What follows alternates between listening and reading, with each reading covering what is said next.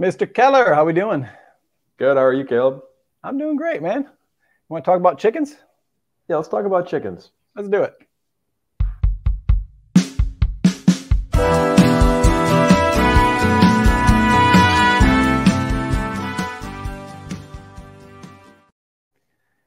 I don't know about you, but one of my favorite kind of chickens, although I do like eating the domesticated ones, is the wild ones, especially the ones that live in North America, especially the really rare ones like the prairie chickens. Yeah. Yeah. So, for those of us who have never seen a prairie chicken, what are we talking about here? What do they look like? Yeah,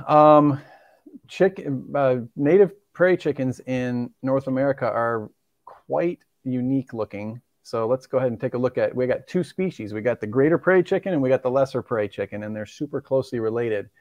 So this is the greater prairie chicken. They actually look a lot like the grass. They've got these heavy bars. I don't know if the cursor is visible there, but Yeah. heavy barring that really makes them blend in, where it almost look. It's like an American bittern, where it looks like they have grass, going across their body. And then during the times where they're displaying, they have these crazy antennae called pinnae, Pinnae, that they'll hold up like this, and they'll kind of pound their feet and then inflate their air sacs with this incredible color on it. And then they get into these wild fights and in these lekking areas where they're kind of attacking one another and fighting for the ability to copulate with the females that come in. Yeah. So these birds are extremely rare, and they weren't always extremely rare. It's kind of a sad story. What's going on there? Yeah, so this map really kind of summarizes it pretty well. In the pre-settlement era, both species of prairie chicken were much more common. There were literally millions of these, especially greater prairie chicken, that were found all the way from the northern Great Plain area east into the Great Lakes. And we even had heath hens, which was a sort of subspecies on the coast of New England, but that went extinct in 1939 on Martha's Vineyard. So that when this extinction thing started happening, this was one of the first species as people came into an area and started to develop and farm it, where it started to go away quickly. Now, why does it go away? This is really important. The reason many species of birds go away is because they have very specialized requirements in habitat that are not compatible with human development. And the prairie chickens are no exception to this. Both of these species require huge areas of open lands, and it has to have, there's like a formula for it. I think it's like 60% of the overall landscape has to be grassy instead of being in agricultural fields like corn and soy. And then not only do they have to have, something like 50 to 100 square miles of that in any given patch, they also have to have the ability to leave that patch and go find a corridor to another patch that might be 100 miles away. And so pre-settlement, that's what North America was. It was, there was forest, but then there was all these open areas too. And it was in these big connected open areas, the vast expanses, is where prairie chickens were really common. Yeah. So if we can paint this story even a little bit more, we're looking at the red area here is the unoccupied area. So that's the areas that it was sort of pre-settlement. And then we're looking at this pink area where it's unoccupied. So what does that mean? What it means is that there was an event that happened in the kind of turn of the last century, in the late 1800s, early 1900s, where we deforested much of the Midwest so that we could have cattle pasture. So if I can pull up this picture right here, let me add this to the stream. Yeah. So this is kind of what we're talking about, what we had pre-settlement. We had oak savannas throughout this region, and then deciduous forest with some pine barrens mixed in. And then if we move to post-deforestation. Let me throw one little other piece in. This is a little known piece. There is evidence that prairie chickens were not just in savannas and grasslands like that. They were apparently across the northern boreal forest region. They may have been present in sedge wetlands as well. This is a bit controversial. There's not total scientific agreement on this, and they certainly weren't in that when the birders got there. But it appears that they may well have been in that through Minnesota up into Alberta and even Montana and northern Michigan in the pre-settlement era. So not to go too far off on this tangent, but the sharp-tailed grouse, which is a closely related species to the prairie chickens, persists throughout the Upper Peninsula of Michigan, which has lots of open grasslands for hayfields, but it also has a lot of these sedgy, wet areas. So I wouldn't be surprised if these species were the prairie chickens were doing similar things. I think it's totally plausible.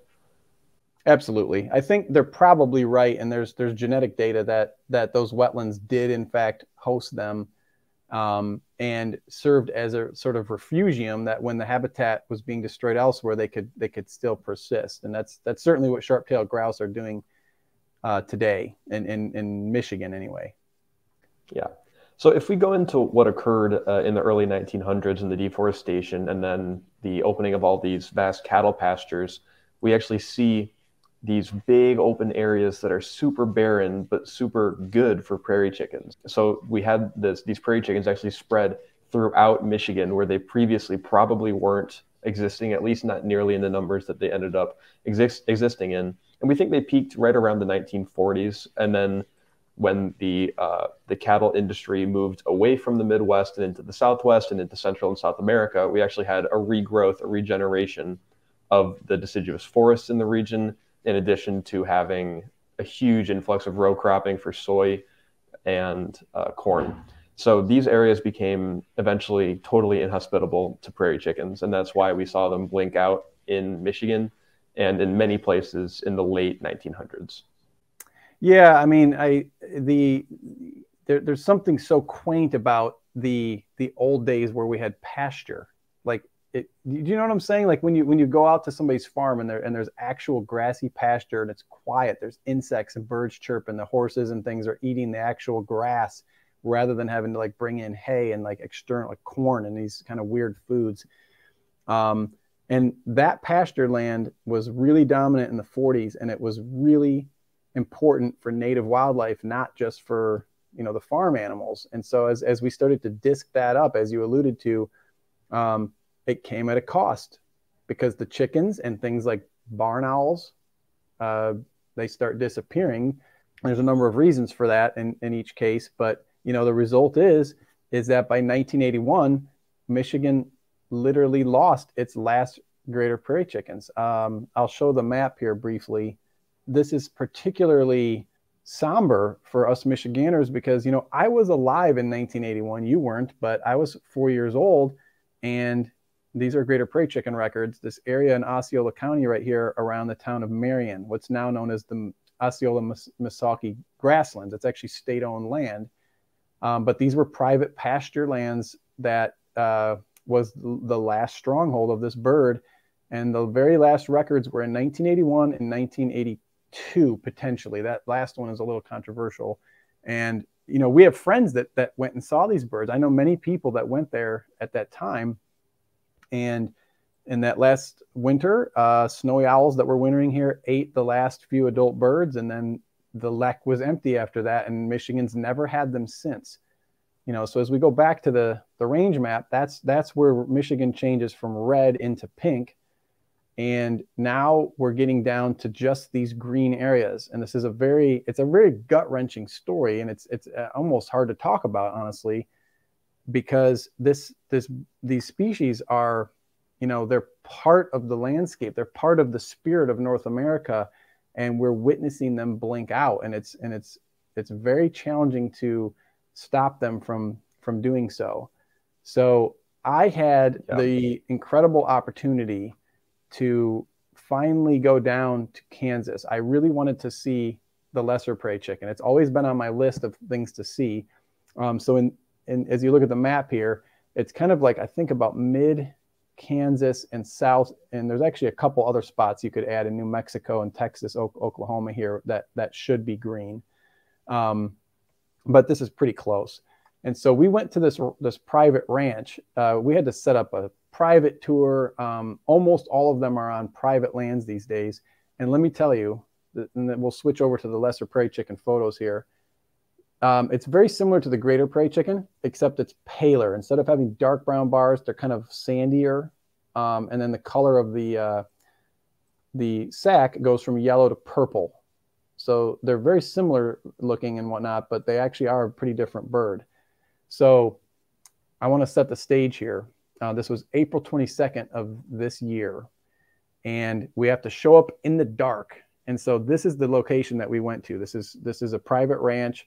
We had to pay for the tour, and you know the landowner there, the rancher, he's a person who really cares deeply about wildlife conservation, and he cares deeply about chickens. And if he didn't, which I think there's variable reactions. You know, some people don't like having these rare and endangered things on their land because it makes it a little harder for them to do the things they want to do out there. But we really rely on these landowners who do care and who are willing to steward the birds. And that's exactly the reason we were able to do the tour in the first place. So it was absolutely magical. So it's April 22nd. It was cold out, man. I mean, it was still like around, I would say around freezing.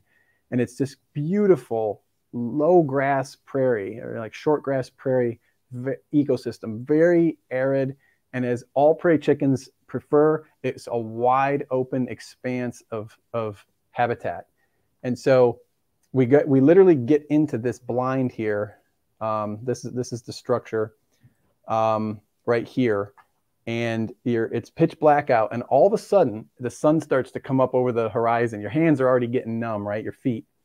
And all of a sudden you start hearing these noises, and it's bizarre. It sounds like space aliens or spacecraft or something. These woo, woo, woo, woo, these I don't even know how to describe it, to be honest with you. Yeah. And then as the sun comes up, what you can see is happening is all these birds are coming in. And apparently some of them are coming in from as far as maybe 5 to 15 miles away. Like they're making a really long dedicated flight to get right to the lek. And so as the sun comes up, here's my video that I took. And have a look at this, dude. I mean, this is like once in a lifetime stuff, because there are literally 15 to 17,000 individuals in the world remaining for this species.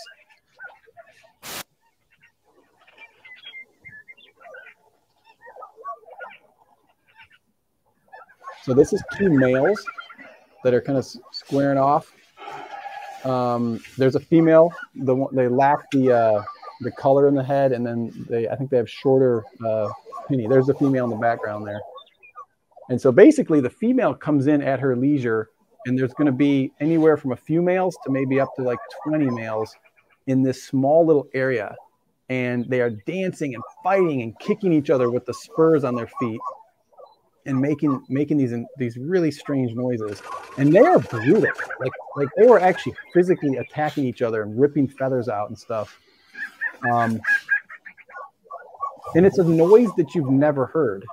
But like all the old time ranchers and people who grew up like Little House on the Prairie, you know, this was literally the sound of the North American prairie. And like everybody who lived there knew it. And it's so sad now because there's so few places you can go where that noise is still there. Yeah, it looks totally mesmerizing. One, because the birds are just so striking with the pinny and the yellow cap and the pink sack. That's a phenomenal bird.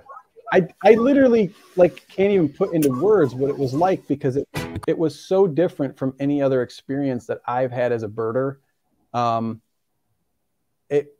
It was just something you have to go and experience in person to truly appreciate what it was like. Our blind was pretty much wide open. It had like a 2 or 3 foot opening. We were talking, we were clicking cameras, you know, we were making more noise than I wish we were, honestly. And they didn't seem to care. They were there for a few hours. And at one point, one of the females actually flew right head on to me. I couldn't get my camera up in time. And she landed on the top of the blind right above us, which was pretty amazing. Wow. And then after a few hours, they just kind of quieted down. They would just kind of get on their belly and just sit in the grass. And then a lot of them kind of flew off at the end of it, like maybe, gosh, something like 8 a.m., 8:30 a.m. But I mean, yeah. Have you seen a prairie chicken lek, Will, or a sharp-tailed grouse lek? No, I haven't spent a lot of time in that region of the United States. It's definitely going to be one of the things that I'm hoping to get to, because like we said, these species are imperiled. The prairie chickens and the sage grouses. If you talk about the people that are researching these birds and are working to restore habitat for these birds, they're optimistic, but it's very qualified optimism because it's a really dire situation that we're in ecologically. So I wanted to ask you, what do you think are the biggest hurdles for these birds in terms of making a population rebound? Like what needs to happen, and do you think it's possible? I think it's a very difficult problem. And without trying to be overly pessimistic, I think there is a substantial risk that over a 100-year period, 200-year period, these birds could easily go extinct. It's going to take a lot of work and it's going to take a lot of coordination.